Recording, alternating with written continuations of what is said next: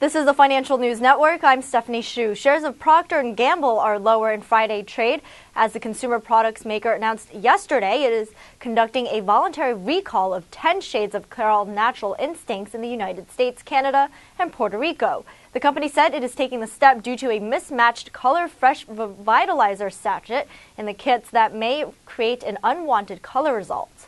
The ColorFresh Revitalizer gives consumers a boost of color 2 weeks after the initial coloring of the hair. The primary hair colorant is not affected. All of the products contained in the kit remain safe to use. P&G shares down nearly 0.25% or 14 cents to $61.99 on the news.